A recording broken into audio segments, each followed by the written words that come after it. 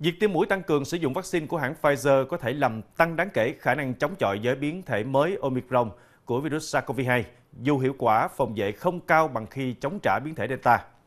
Đây là kết quả một nghiên cứu sơ bộ vừa được các nhà nghiên cứu tại Israel công bố hôm qua. Các nhà nghiên cứu tại Bệnh viện Sheba của Israel đã lấy mẫu máu của 40 nhân viên y tế, trong đó 20 người được tiêm mũi tăng cường cách đây 1 tháng và 20 người tiêm mũi thứ hai cách đây 5 đến 6 tháng. Kết quả cho thấy, kháng thể của những người chỉ tiêm 2 mũi không thể chống trả biến thể Omicron, trong khi những người tiêm đủ 3 mũi có khả năng tạo kháng thể đối với Omicron, dù hiệu quả phòng vệ thấp hơn 4 lần so với biến thể Delta.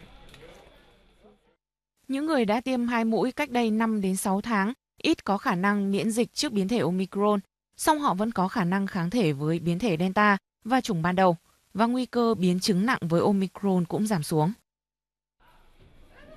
Tuy nhiên, đây mới là nghiên cứu sơ bộ và nhóm chuyên gia vẫn chưa rõ khả năng miễn dịch của những người tiêm gần đây với biến thể mới.